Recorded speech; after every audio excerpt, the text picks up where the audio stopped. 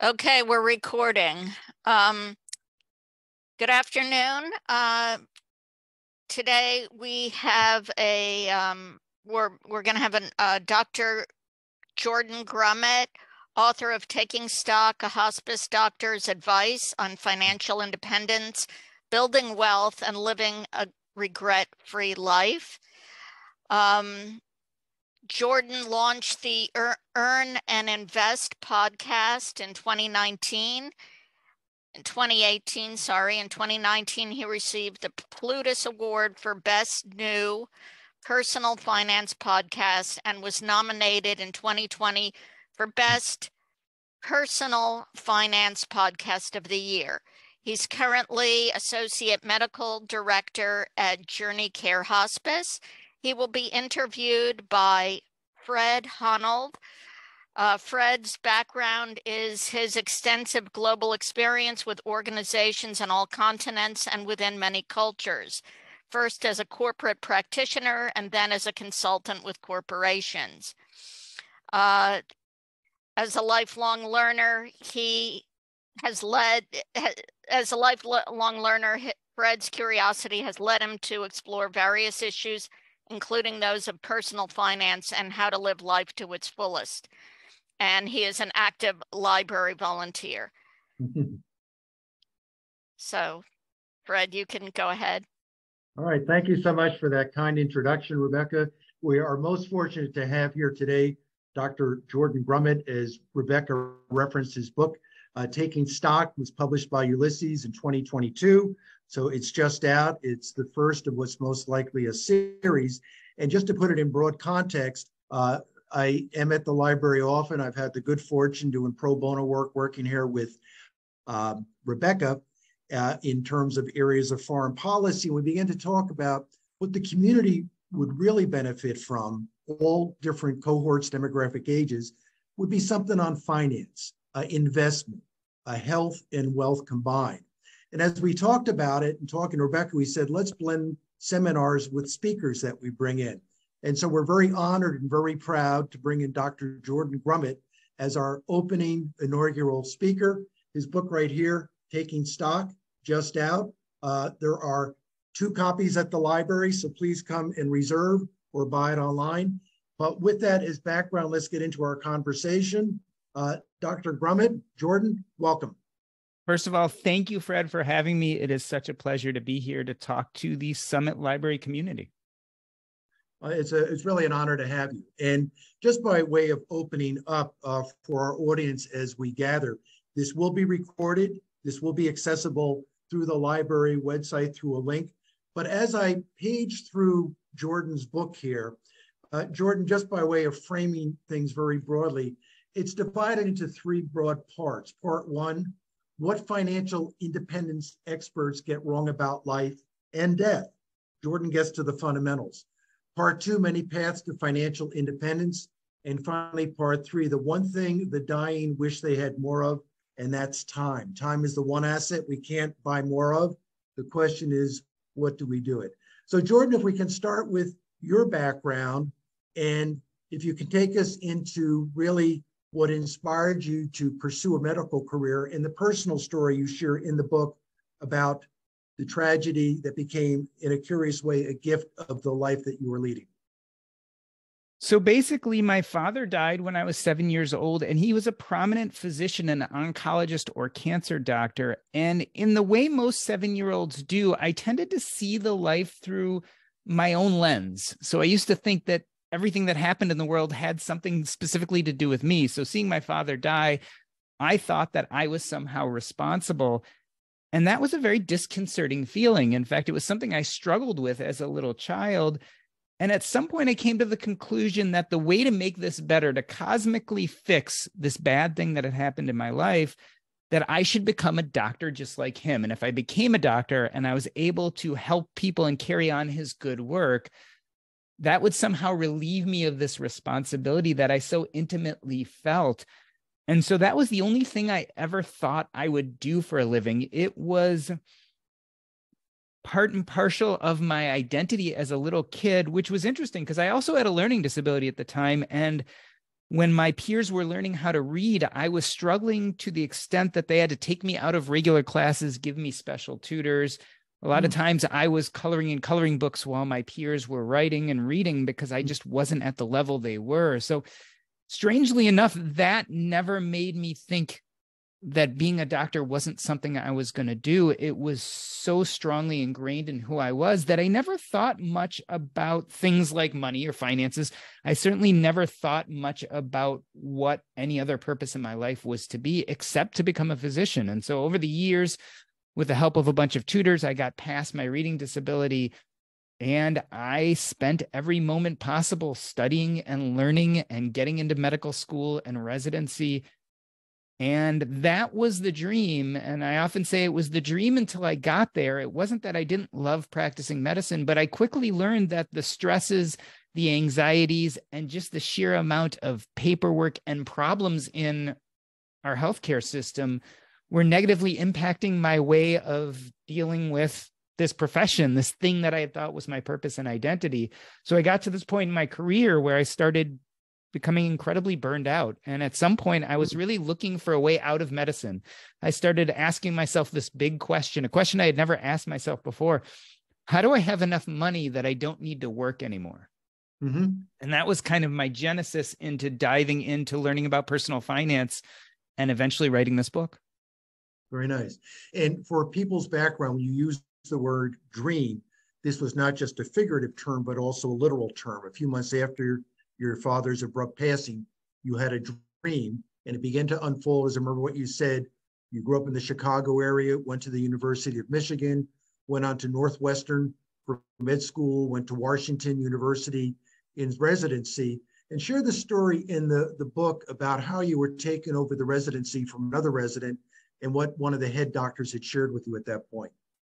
So this was one of those cracks in the armor of my identity as a physician. One of my first questionings of what it meant to be a doctor and whether it was truly right for me, I was at the beginning of my internship year. So this is right after you get your MD. You've just finished medical school. We all are incredibly anxious because we're about to walk into the hospital and actually have to take care of patients. And my chief resident, that was the guy who was in charge of all the new interns, was walking me around and showing me the different parts of the hospital. And when we got to the last place, it was a medical ward, and it was going to be where I started the next day.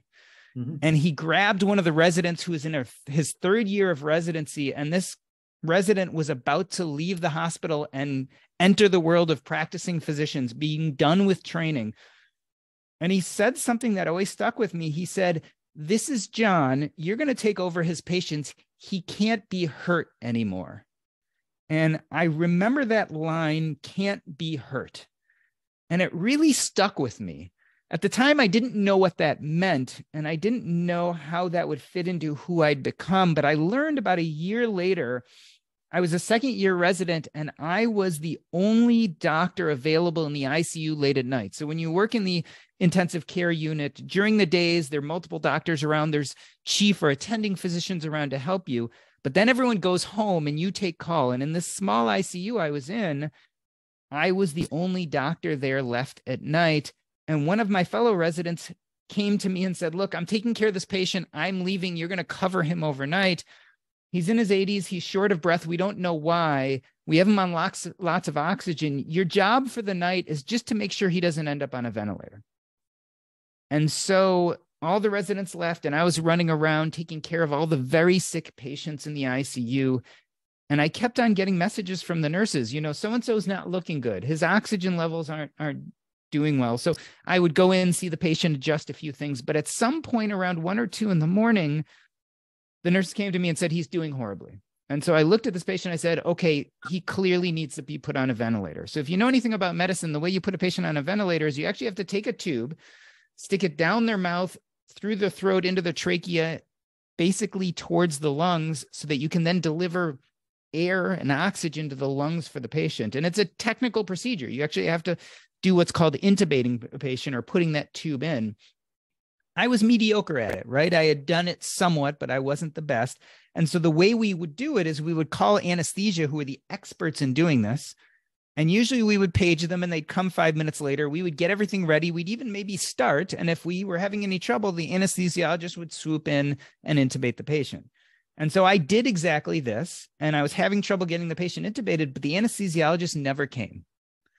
And so there's a way around this. You can take what's called an ambu bag, or a bag that we've all seen if you've watched ER or any of these shows, in which we can breathe for the patient, but it's not ideal. Eventually you want to get that tube in. So I was keeping the oxygen levels okay, but I started getting progressively anxious. The minutes were passing. I kept on trying to pass the tube. I couldn't. I was yelling at the secretary, get the damn anesthesiologist here. What's going on? I'm sitting at the patient's bedside, but yelling through the hallways.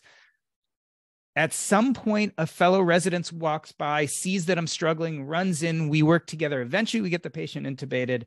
And literally a minute later, the patient's heart stops. We perform CPR. We work on him for 30 minutes. The heart never starts again. We declare him dead. And I called the patient's family. And at 3 a.m, the patient's family comes in, about 7 or 8 people. And here's me, the second-year resident, sitting in the conference room, telling them that we're not sure why. We did everything we could, but we're sorry to tell you your family member died. And the family was somber but accepting. They seemed to have expected this. They knew he was very sick. Eventually, they pack up and they leave. And I'm rounding the next morning, about 7 a.m, with a big group of doctors and the attending physician. We're going over all the patients for the day, standing at their bedside. And the secretary interrupts us and says, Dr. Grumet, you really need to take this phone call. Now, this was an irregular thing. The secretaries never interrupted us when we were rounding with the other doctors. So I got on the phone and found out that the family that had come and sat in the conference room with me was his new family and his new wife. He actually had 3 daughters from a previous marriage who had not been included in the loop of everything going on. And in fact, they were estranged from each other too. So I took 3 phone calls that morning and I talked to 3 distraught women and had to tell them over the phone that their loved one died. And it was horrendous. It was the worst thing I think I've ever experienced. I mean, you know, one of them cried and screamed and carried on. Another one was just so silent that I didn't know how to interact. One was angry at me. And I felt deeply guilty for what had happened. And that was a real crack in my feelings about medicine and practicing it. At the time I was standing, what I say is I was standing on an abyss. And I thought so much that I was saving myself from stepping back. But what I was really doing was creating these walls to protect myself. And over the next bunch of years, I became a relatively cold person because I had done so much to protect myself that I didn't feel anything anymore. But that's what that resident meant when he said that that was John and he couldn't be hurt anymore. By the time I finished residency, after those 3 years, I couldn't be hurt anymore either. I could walk into the most difficult situation at 3 a.m. after not sleeping for greater than 24 hours and make important, difficult, life-changing decisions.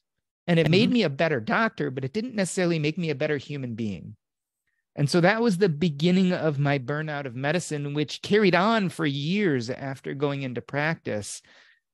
And it was how I eventually learned that I had to transition out of this thing that I'd always thought was meant to be my purpose in life, the only identity I ever had. It became clear over the years that it wasn't serving me and wasn't bringing me joy. And that was a really hard conclusion to come to. But the beginning was that day in the ICU.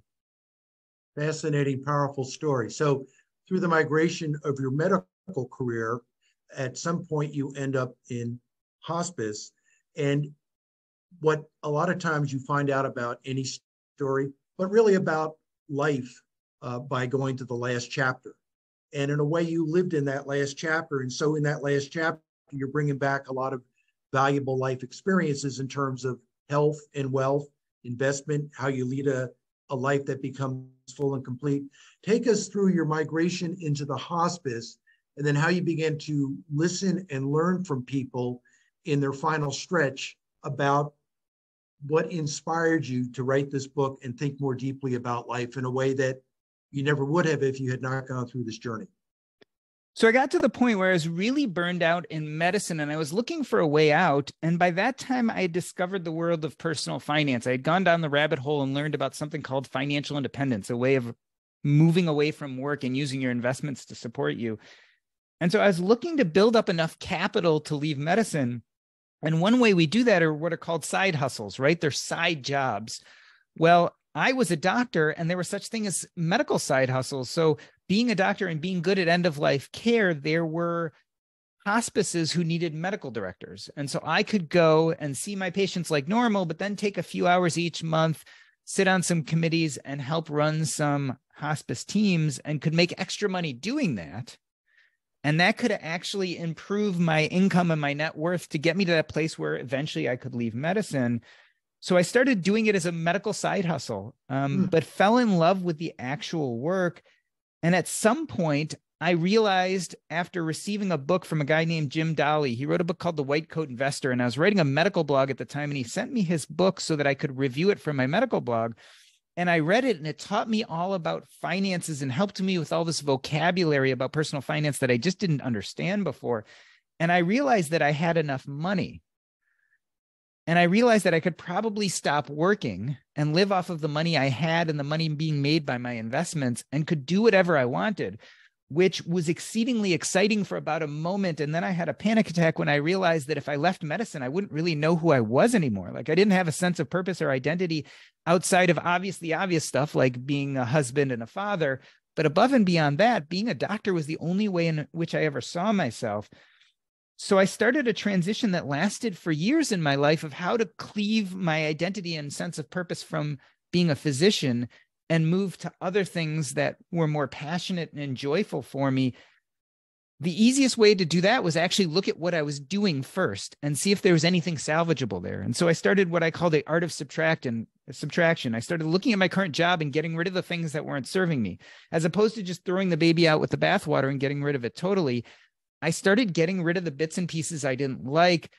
Over years, I got rid of almost everything but hospice. And you see, hospice was the one thing that I would do even if people weren't paying me for it. And that's how I knew it was part of my passion. It was that salvageable part of medicine that really did define me. But I could also do it in such a way that really served me. No nights, no weekends. In fact, I became a consultant for a hospice company, and I was working 10 to 15 hours a week. And that really served me, and that really filled me up and made me feel good. But it also relieved all that space and time in my life. So I was only working 10 to 15 hours a week. All of a sudden, I could explore, well, who do I really want to be? Let's go back and start thinking about identity and purpose. What serves me as a person? And I realized that ultimately I'm a communicator. I love having deep conversations. I love writing. I like podcasting. I like public speaking. So in my free time, I started pursuing all these things because I had just learned about personal finance. I was really engaged in the personal finance community. I started writing a blog about it and eventually a podcast. And I didn't want to have the basic conversations, the kind of conversations you're probably going to cover in a lot of your lectures to come about how to do basic finances. And the reason why is there's lots of great people who are teaching that. I wanted to go a step further and look at the next level of once you start figuring out your money, what does that mean to your life? What is the role money plays in our life? And how do we use money to live a good life? Because clearly I had accumulated enough money that day when I decided I could leave medicine, but I was far from living a good life. So there was a gap there that I felt like I had to solve. So I started this podcast called Earn and Invest, and I had all sorts of people on my podcast, all these experts in real estate and entrepreneurship and money. But we all struggled with the same questions. What does this all mean? How does that lead to better happiness? What do we do with money once we have it? And strangely enough, the answers to those questions weren't coming from the personal finance community.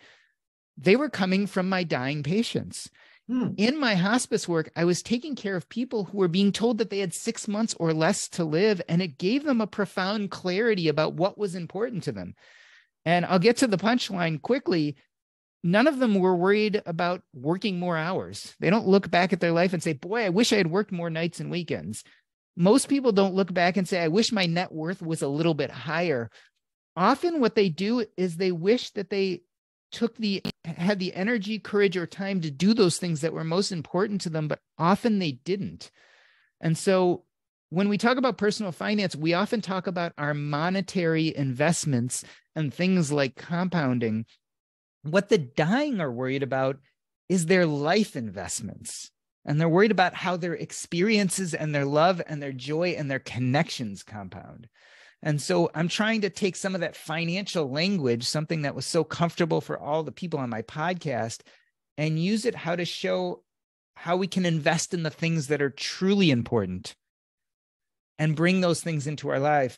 Money is a great tool. And so we should all be wise about our management of money, but that wise management has to be in service of something more profound and better. And so my goal is to help people find that kind of purpose and identity that serves them, that passion, so that they can actually use wise money management to get there.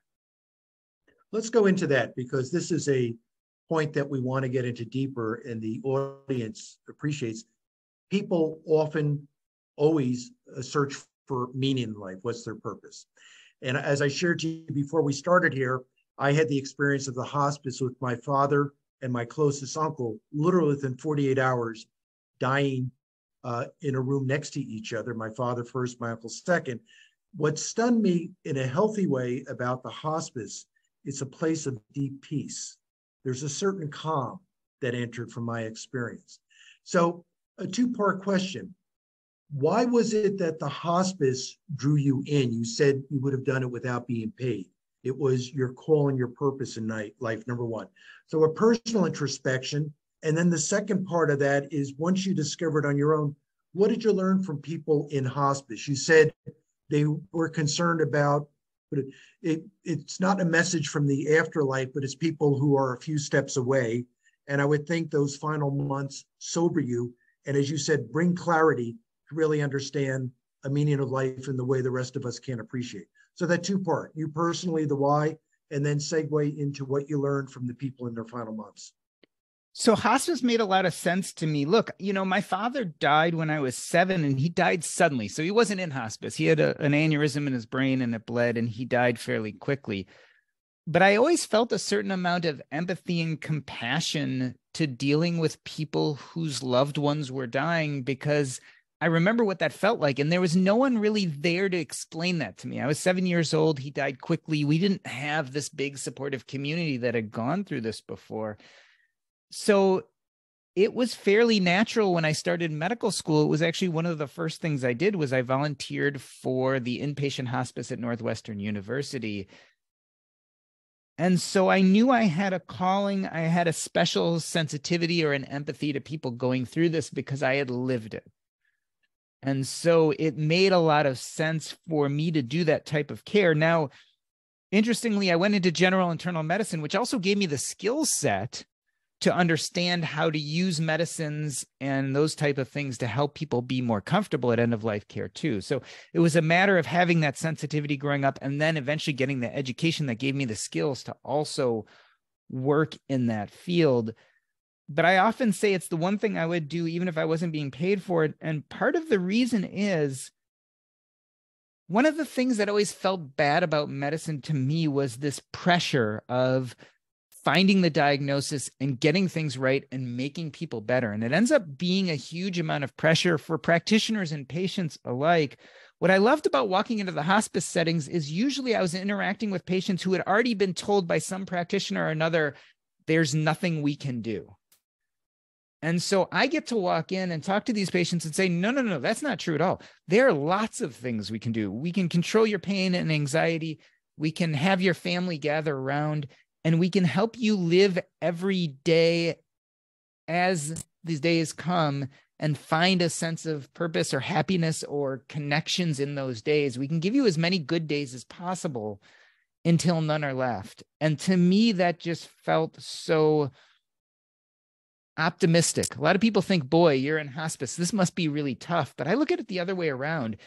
I really think it's engaging to be there for people when they've been told that there's nothing we can do, and being with them and helping them feel some sense of peace as the end gets near. So I've always felt as it's just an incredibly positive, uplifting thing. And it's so easy for me to use my skill set to help these people. and it feels so good and important. I can't imagine ever not doing that. And again, that gets back to this idea of even if I wasn't being paid for it, I still feel strongly, and I get to do something. I get to take it even a step further. A lot of what I do nowadays is I run the teams of people who take care of hospice patients. So I get to support the nurses and the chaplains and the certified nursing assistants and the social workers. These are the people who are doing the moment-to-moment, hands-on, difficult care. And I get to be there and back them up and answer their questions and make their lives easier. And I just can't think of a better way to spend my time. So that's why I got into and stayed in hospice, to talk about what I've learned from hospice patients. I can't stress it enough how things change when you've been given a terminal diagnosis. I think we often spend a lot of our time as human beings afraid of death. I think we're afraid of the concept of death, and therefore we tend to put off important things in our lives because they're hard. It's hard to think about purpose and identity. It's hard to look at those things that are really deep down important to you and pursue them. It's hard to look at those relationships that have gone astray and fix them.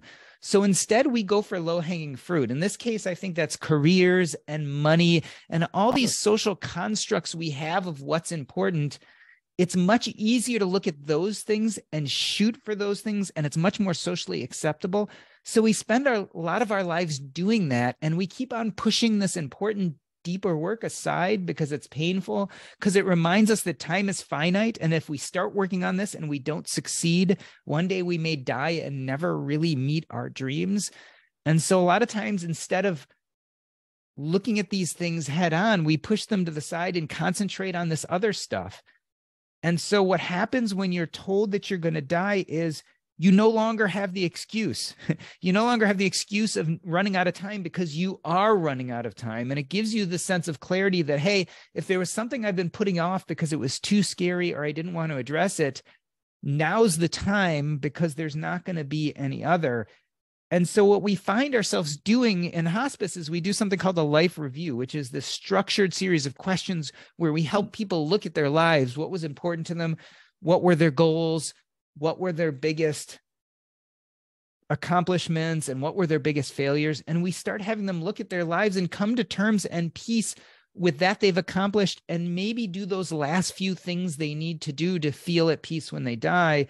And I call it the deus ex machina, right? That's the unexpected plot twist we see in a story where everything isn't going right, and all of a sudden something comes and fixes it, and it all ends up fine in the end. The problem is we take dying patients and we try to bring about the deus ex machina. We try to fix everything in their lives because they put it off for so long, and now they want peace before they die. My goal with this book, my goal on talking about these things, is to relieve you of the need of the last minute plot twist. Like, instead of waiting until we're dying and doing these life reviews and trying to figure out what's so important to us, what if we could start doing those things when we're younger? What if we could be doing this on a regular basis? What if we could be really looking into what a sense of purpose and identity looks like to us and building that into our lives now, not waiting until we're financially independent, not waiting until we're retired, not waiting until we have free time, but actually building that into our lives now. The easiest way for me to put this is people say, well, how do I live a good and comfortable death? And I often say people die the way they lived. So if you want to have a good death, you've got to live a good life. And how do you live a good life? Well, you start looking at those things that are important to you. You start pursuing things like purpose now. And so that's the best advice I have from watching the dying over all these years is we need to look seriously at our lives while we're young, while we are not 6 months away from our deathbeds, and start changing now and start integrating that into our plan, financial or otherwise. We can't wait till we get to the end of one plan to reach the next. This space that we're talking in really is the essential element of life, to understand life for the gift it is. In your book, you had a line that I actually wrote out. I loved the line. It says, "Wisdom I gained from the dying." You tell the story of Sam, the story of Charlie, the story of Connor and Connor Sr. How do we take that and pass it on to our children, our grandchildren, but probably in a way the most difficult, how do we take that and turn it around and incorporate it into ourselves? Because those are big basket words. My purpose, my meaning. It's as if you have a blank canvas in front of you, and rather than color the dots where somebody gives me a picture ahead of time, like you said, go for this certain career, live in this certain place, go to these certain schools. Now I have a blank canvas in front of me. That's daunting, which is why we find refuge in the things that are defined for us. So take us into the wisdom you've gained from the dying, as in those final months, how they do find purpose and clarity, and then how we can bring it back to ourselves and our younger generations. So there's several techniques, and people really get anxious when we bring up this word purpose. And I often say capital P purpose, right? This idea that we have this one purpose that drives our whole lives. And if we don't find it and act on it, then we're going to be bereft. And I think that creates a lot of stress. I often talk to people about little p purpose, which means we probably have multiple different purposes in life. And the goal is not to find that one big one, but to fill up more of our time with things that feel purposeful, small p purposeful.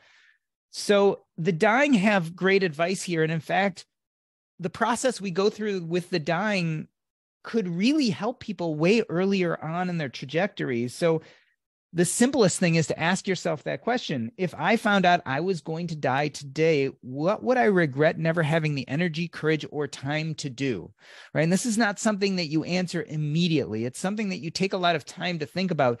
That is a short form of the life review. This is the same life review that we do with hospice patients. But ultimately, we should probably be doing these type of life review questions on a regular basis. I think it's the greatest way to first get to the heart of the issue of what is that thing if I didn't accomplish or at least try that I would regret on my deathbed? There are lots of other little techniques, right? Sometimes I tell people, like, what was your dream or goal as a child? Remember when we were children and our ideas were unfettered by social norms or what we thought or we could or couldn't accomplish? Often those dreams and those interests of childhood get buried in the traditional career and the traditional expectations of family, friends, and society. So often I try to get people to go back to, tell me what was your biggest, wildest dream of childhood? What interested you, right? When you weren't worried about money and you weren't worried about career and you were just being a little kid, what type of things drew you in?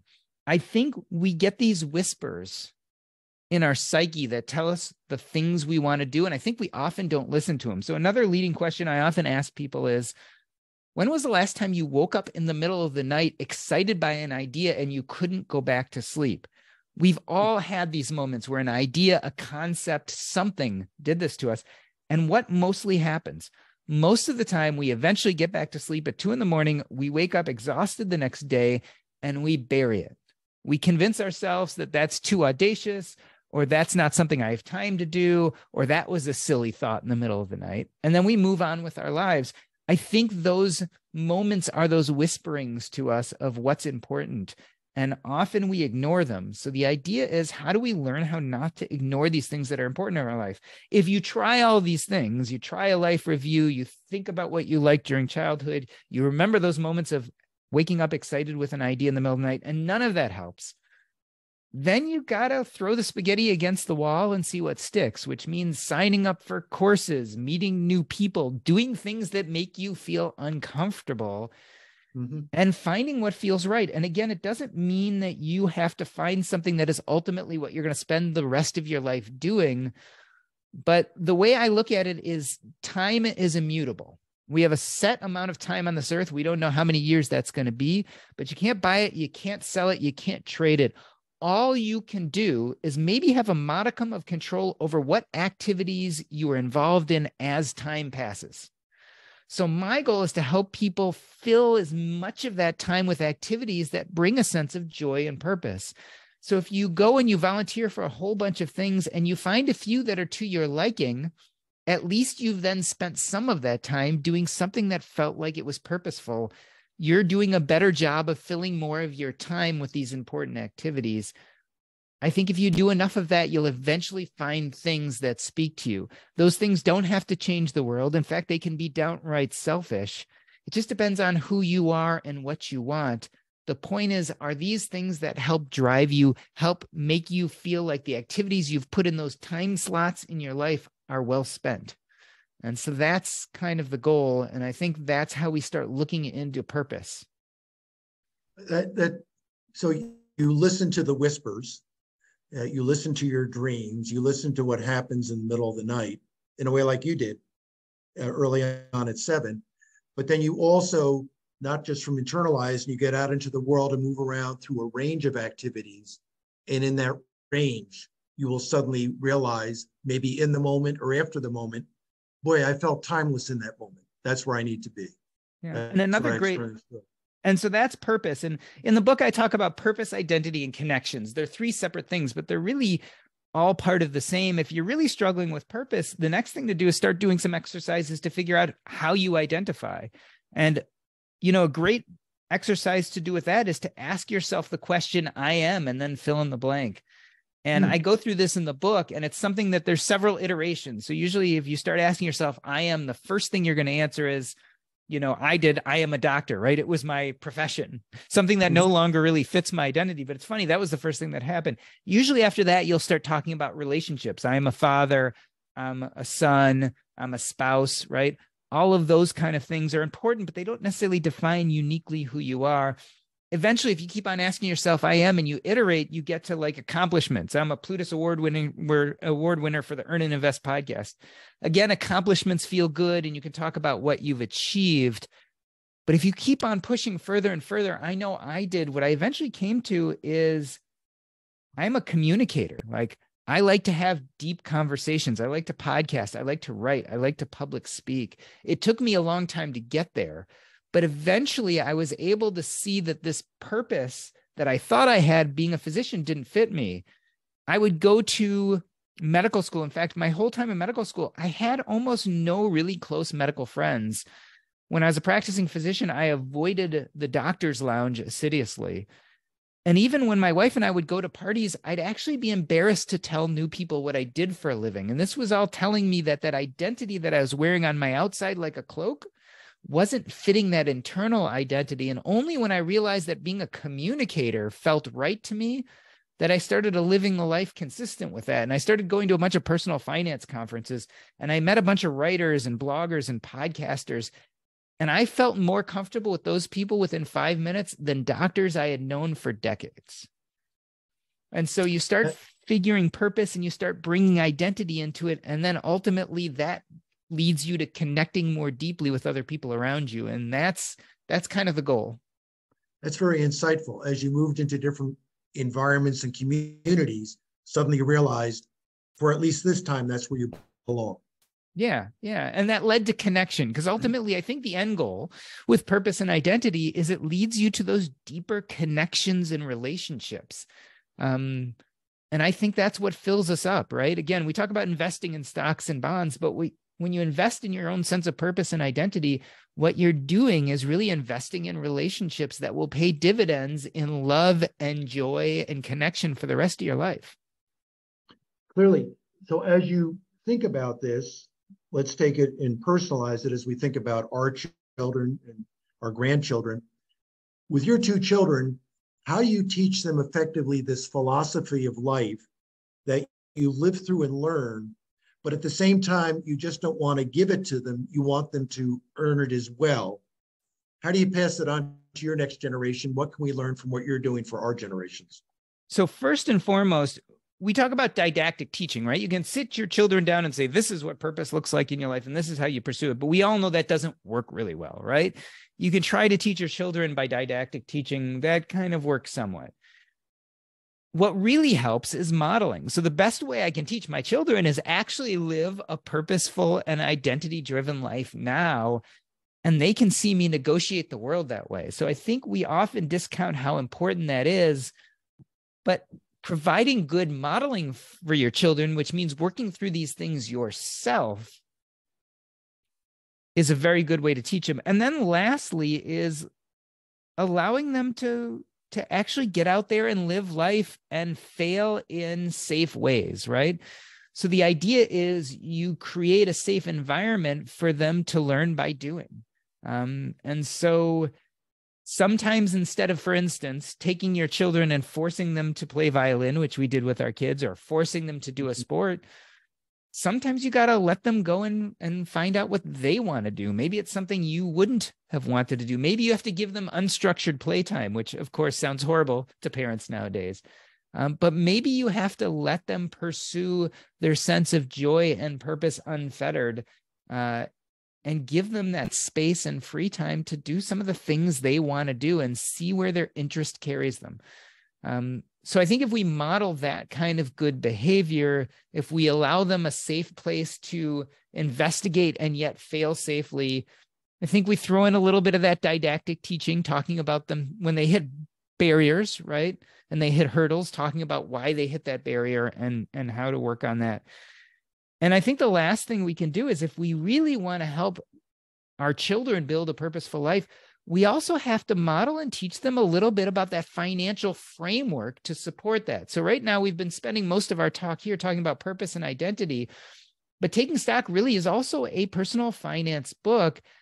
The second piece, the first piece is figuring out who you are and who you want to be, figuring out purpose. But the second piece is then using that to build a financial framework and a structure to support that purposeful life. And so I think it's also important for our kids to see us modeling good financial behavior in order to support those things we think are important. Given that you've laid the foundation for us, how to lead a full and purposeful life, how to get a sense of your identity, your passions, and live in that, then how do we build the financial structure to basically support that? What are the few things that you'll pass on to us and our audience and future audiences that are very practical that we can put to work? So the goal ultimately when it comes to your money is to be what I call financial independent or financially independent. There are lots of different definitions. And in fact, for different people, that definition is different depending on what path in life you decide to go on. But ultimately, the idea is financial independence is having enough money to spend your life doing those purposeful things you want to do. And so that's the definition I really like. And so in the book, I spend a lot of time talking about something called the parable of the three brothers. And I tell a story in the book about the three different paths to financial independence. One path is the path I took, which is I did a job which I eventually didn't like, but I grinded it out. I saved lots and lots of money. I put that money in the stock market and let it grow until I got to a net worth number. And it's in the book, and we could talk about it if you want to, but it's not really relevant at the moment. You can calculate out what that net worth number is so that you can stop working and do whatever you want. So the idea is you front load the sacrifice, grind it out. Maybe you don't pursue purpose and identity early on in your career, but you make lots of money. And then you get to the point where you can leave work and spend the rest of your life pursuing that purpose and identity. In the parable of the three brothers, that's the path of the eldest brother. That is one way to become financially independent. You still need to understand what your sense of purpose is and what your identity is, but you agree to maybe put them on the back burner for a little while to get to where you need financially to then spend the rest of your life doing those things. That's one path, the path of the eldest brother. The path of the middle brother is something called passive income and side hustles, whereas the eldest brother has to really wait until they get to the point where they have enough money to never work again. People who are interested in passive income or side hustles are building these jobs, these things that they can do, which within a few years of hard work will eventually lead to money coming in with a lot less work. And so they get financially independent faster, but they define financial independence as making enough money with their passive income or side hustles to cover their monthly needs. So unlike the eldest brother, where you need enough money that you never have to make a cent again, the middle brothers who are going for passive income and side hustles just want that money they're creating through these businesses or real estate or whatever they put forth to cover their monthly needs and still give them some time to start doing the things they want. So instead of putting off purpose and identity for years while they're getting to a huge net worth number, they start integrating that within the first few years because the revenue streams are freeing them up sooner. So that's the path of the middle brother. And last but not least, the path of the youngest brother in this parable is the passion play. So if the whole goal of financial independence is to live a life of purpose and identity, what if you find a job you would do even if you weren't being paid for it, a job that fulfills your sense of purpose and identity, and it happens to pay your monthly bills? Well, in a sense, you're financially independent immediately. So those are three different paths to get to financial independence. But again, the key really is that those paths are just a framework to live a life of purpose and identity. So you have to define what purpose and identity are first, and then you can start saying, well, what works for me? And so I've, put out 3 separate paths, but the truth of the matter is we can take little bits from each. So I started as a youngest brother. I wanted to be just like my dad. I was passionate about becoming a doctor. I didn't care what it paid me, just as long as I could make a living doing it. So I was the youngest brother. I was going for the passion play. But eventually I burned out in medicine and started asking myself, well, how much money do I need to have to quit work altogether? So I went from being a youngest brother to an eldest brother who was front loading the sacrifice. I wanted to take work off the table so that I could then live a purposeful life. But while becoming the eldest brother, I also started doing these medical side hustles, one of which was hospice. So I all of a sudden also became the middle brother because I was doing some passive income and some side hustles that were getting me to financial independence sooner. At some point, I got to enough money and I got rid of everything I didn't like about my job, except which was passion driven. And that ended up being hospice. So ultimately, I ended up like a youngest brother again, just doing what made me passionate and using that money that I made from it to support myself. So ultimately, I don't care what path you take. You can switch back and forth from time to time from one path to the other. You can integrate different aspects of each path. But again, the idea is to be intentional so that you can build this financial framework so it can ultimately support you filling your time with things that are important. Your story is a parable. It's a journey. It's mythology. It's going through the 3 brothers and returning back to your origin. And in that whole journey that you've had, that's because you took chances and moved around and tried a variety of things. And in your book, you talk about, as you get into the portions of financial advice and metrics, you talk about the 4% rule, which I think is a pretty interesting one. If you can share that and other tangential ones for our audience. Sure. I mean, there are a few major personal finance concepts that everyone should know, right? One is net worth, right? When you take your assets and your liabilities and you subtract them and see what your monetary worth is, that's a big one. Another is this thing called the safe withdrawal rate or the 4% rule. So years and years ago, there was a study called the Trinity study where they tried to answer a specific question. Financial advisors have been interested in this for years. This idea of how much can you draw off existing assets that are invested reasonably? How much can you draw off every year and not empty the pot, right? So the idea is we have people who are thinking about retirement. They've got to a certain net worth. That money is invested in whether in real estate or stocks or bonds. How much can that retired person draw off their portfolio every year and still make it 30 years and have money left over, or at least make it to that 30-year mark? So the idea was, what is the safe withdrawal rate? What percentage of our assets can we spend every year to support our lifestyle and still use that pot to fund the rest of our retirement? And so they looked at consecutive 20 and 30-year periods throughout the stock market from, 1900 to 2000. And they found that 4.1 or so was a safe withdrawal rate, that you could withdraw 4.1% annually adjusted for inflation from your general net worth. And you had a very high likelihood of making it 30 years and having enough money, right? It was something like 95 or 98%. So that's called the safe withdrawal rate or the 4% rule. We've rounded it down to 4% and say that generally, if you have enough money to withdraw 4%, that should last you at least 30 years. So if you have $1 million worth of invested assets, you should be able to live off of $40,000 a year for at least 30 years. Mm-hmm. So that's called the 4% rule. A corollary to that is the 25 times rule. It just flips it upside down and says, if you spend $40,000 a year, multiply that by 25, which comes out to $1 million. That's how much money you need invested in the stock market, in stocks and bonds, to support you for the next 30 years. There's all sorts of debate about what that number should be. Some people say 4%. Some people say, boy, the stock market's going to do horrible in the next 10 years, so it should be 3.3%.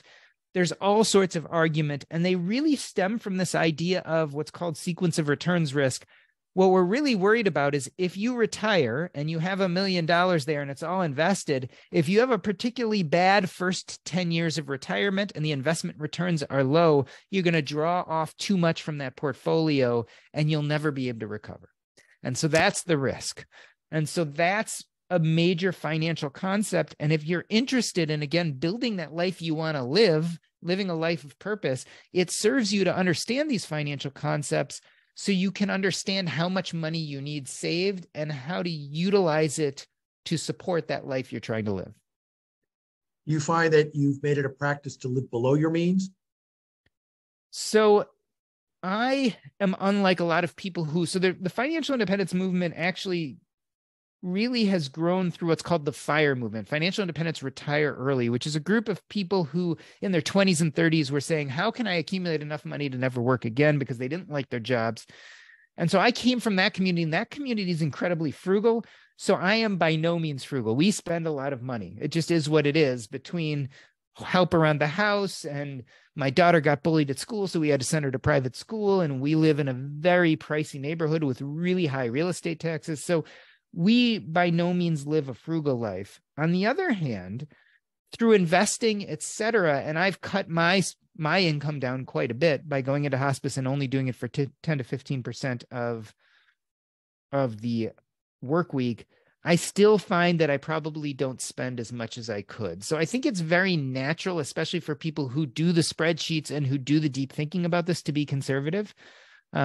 One of the things that's magical, which I always talk to people about, is we get caught up on how much money you need to retire, but it does amazing things to work just a little bit. So if you have just a little income coming in, if we say the 4% rule is 95 or 98% safe, but there's always that 5% that it could fail. But then let's say you bring in a fourth of your normal income by getting rid of everything you don't like in your job and just doing things you like to do. Well, that effectively drops your safe withdrawal rate from a 4 to even a 3% or a 2%, which are incredibly safe. You're probably not going to run out of money. So the way I like to look at it in terms of abundance. Instead of getting to the point where I'm worried that I'm going to run out, I can do things like hospice, which are purposeful to me. And being a young person, I'm probably going to still make some money. And that money allows me to not really worry about the bottom line as much, because I'm making more than I need. And I've already accumulated money that's working for me in the stock market and other places while I sleep. And so I think all of us should start building that type of financial framework where we can just choose to do the work we love doing. If we happen to make some money from that, it makes us extra safe. Or I like to turn that around and say we can have extra amazing vacations or buy extra cool stuff and not worry about it affecting our overall trajectory. You have charts in your books about Americans versus other cultures, the amount of time that we work, staying up late working and whatnot. There's the old story that nobody ever put on their tombstone, I wish I had spent more time in the office. So what do you find, in a way, Americans tick different than other cultures? Or other cultures actually embrace the philosophy we're talking about, maybe more mature cultures who have that wisdom of how to live a full life? So I have the benefit of having a wife who works in a multinational company, and she regularly interacts with people from all over Europe and Asia, et cetera. You know, there are a lot of countries where, for instance, they have protected time off in the summer. They get a lot more weeks off. Their hours are a lot less. Now, I will say that many countries have also started moving in the direction of the US, but we tend to work a lot of nights and weekends here. We tend to work a longer work week. And we tend to invest a lot in our jobs. And in fact, you know, part of the American dream is you get a job you love. And we always talk about, you know, this idea that we should be passionate about our jobs, which I even talk about this idea of the youngest brothers passionate about their jobs, but a lot of people aren't.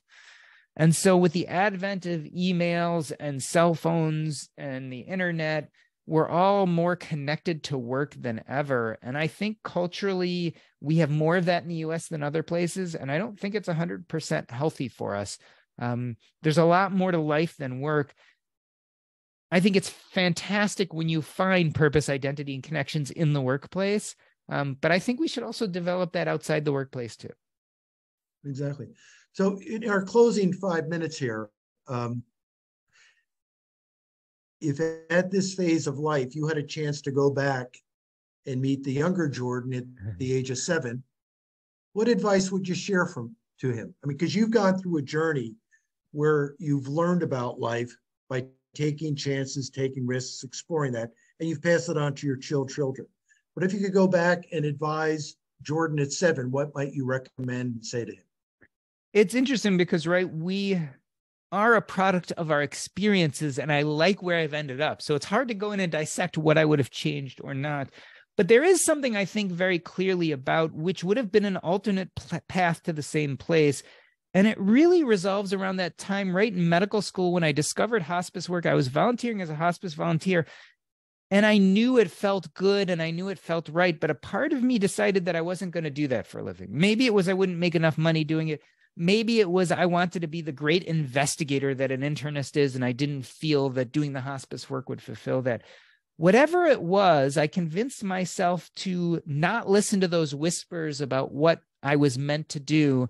And I pursued a career in internal medicine, which I eventually burned out from. I made a lot of money doing it. It allowed me to get to financial independence faster. But what if instead I had gone back and I decided to be a hospice palliative care doc at the beginning of my career? I wouldn't have made as much money. I probably wouldn't be at financial independence right now. I'd still be working on my way there.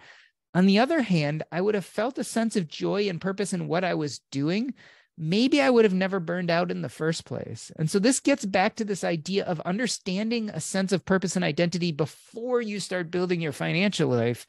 If I had a better understanding of my purpose at the beginning of my career might have looked much different. I might have had more career longevity.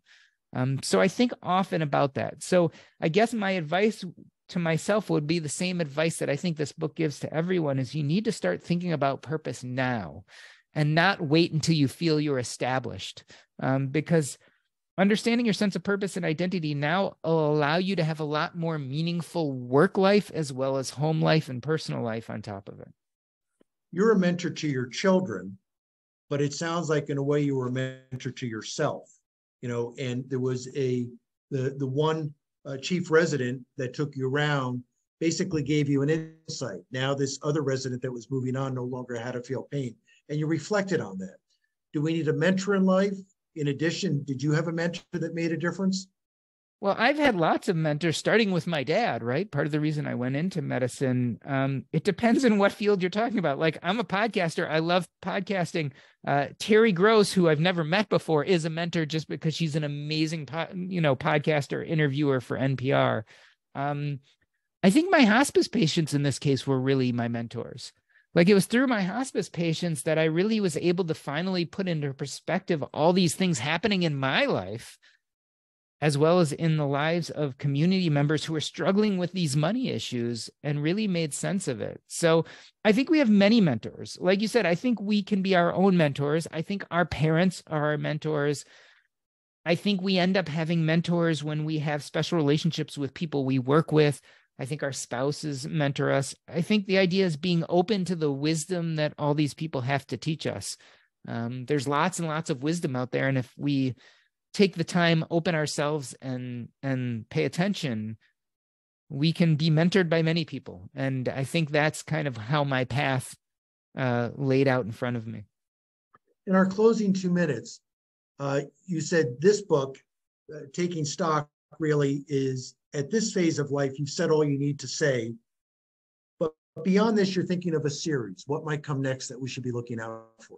So I've said in a lot of ways that Taking Stock was a little bit of my closing statement. I used to do a lot of medical legal work, right? So at the end of the case, the lawyers put out their closing statement, which is a summation. So Taking Stock for me was really a summation of all I've been thinking about and writing about medicine and personal finance since about 2004, 2005, when I started a blog about medicine. So I don't know if I have a lot more to say about personal finance. I do still have a lot to say about our healthcare system. So besides writing about personal finance, I've spent many years lecturing and public speaking about our healthcare system and what works and doesn't work in it. And I'm working currently on a book proposal to write a book about how third parties have leveraged our healthcare system to extract all the money out of it and have pretty much caused our system to break down. And then I have a unique solution for that. And so I want to really write about what I think the solution to this problem is. Can you share that briefly now, or what to look forward to? So the unique solution is, if you look at the things that have gone wrong with large complex systems, especially in the United States, ultimately what brings about change isn't exactly legislation. I mean, you need legislation to change things, but what really changes and causes revolutions, especially within the United States, is when the main stakeholders come together and refuse to accept the status quo. And the reason why is the way our political system works is they're entrenched interests who don't want the world to change. And if we want the world to change, we as the main stakeholders have to show powerfully that we're coming together as allies and we won't accept anything other than change. And usually the match in the fire that causes this is storytelling. So I believe what the answer to our healthcare system today is shared storytelling between healthcare practitioners and the people we care for. I'll give you a few examples of how this plays out. Let's look at a non-medical example. Let's look at the civil rights movement. I mean, the story of Rosa Parks was one of the things that really brought together all these disparate forces and gave a huge amount of steam to the civil rights movement.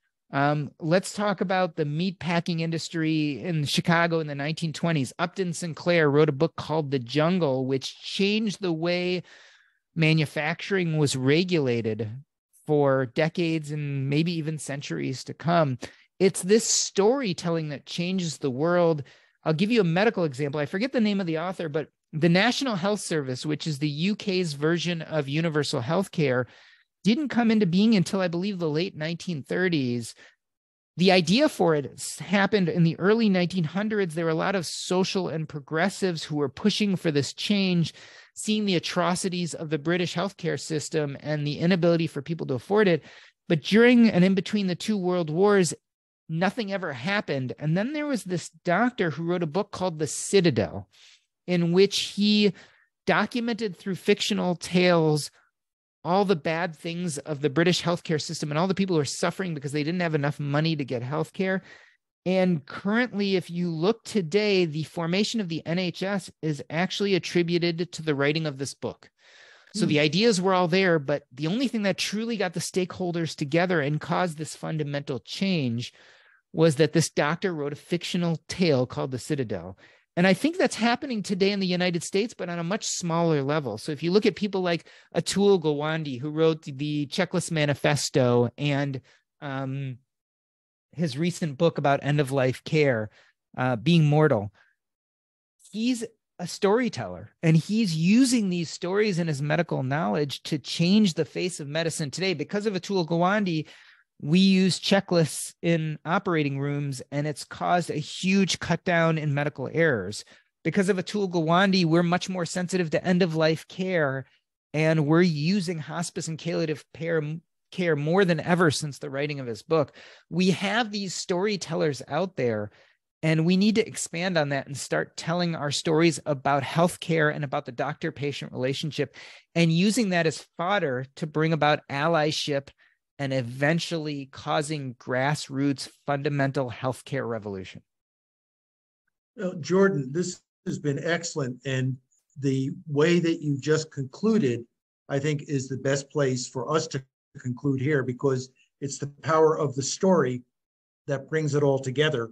And that's what you've done for us today in this opening talk here for our upcoming series of seminars and speakers. You're being our opening speaker here, our keynote for our financial fundamentals. And we do look forward to the next series that you come up with, the next book. In the meantime, to our audience here and those who tune in, by all means, Taking Stock by Dr. Jordan Grumet, just recently out, a strong recommend, 2 copies here in the Summit Library, also online available. Jordan, And closing Fred, thoughts. Rebecca, I'm sorry. Yes. I just want to interrupt. I wanted to make sure nobody had any questions. I see a question in there. Do you have any advice for older people who may not have lived as successful, perfect a life as you have advocated and may have regrets? So my advice to people who are feeling like it's getting to be too late or feel like they're later in life, I've seen fundamentally people change in the 6 months since they got a terminal diagnosis and before they die. So the Deus Ex Machina, although it's not the way I think everyone should do it, the last minute plot twist exists. If people who are dying can fundamentally change and reach some of their dreams, then any of us, whether we're 5 years away, 10 years away, 20 years away, or even 12 months away, I think we can all start looking at pursuing a sense of purpose. Like I said, we only have a certain amount of time on this earth. My goal is that you spend as much of that time doing purposeful things. So you might not have spent the first 60 or 70 years of your life doing those purposeful things, but I'd love for you to be able to fill the rest of your time doing those things, finding out what's important to you and enjoying yourself in whatever time you have left. Rebecca, thank you for that catch. Excellent question. Jordan, just on that, then, in the people that went to work on what you advised, what did you see shift in them that made their final days, weeks, months fulfilled? So ultimately, especially in hospice patients, what we're looking for is a sense of peace. So for some people, that might be getting in touch with someone who they had a great relationship with, but fell apart, right? For other people, maybe their wish was to be a professional basketball player. Well, that's never going to happen, but maybe we can get them to that one last live game or connect them with a famous basketball player and they can relive some of that joy.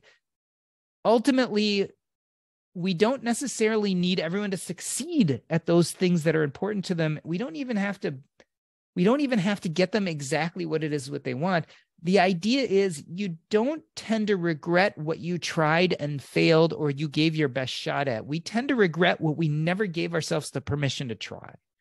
And so the goal is, yeah, it's not perfect at the end of life, but we try to connect people with those things that were important to them. We try to close some of those loops. And so let's drop perfection and let's start looking at good enough. What would make you feel more connected with your life today?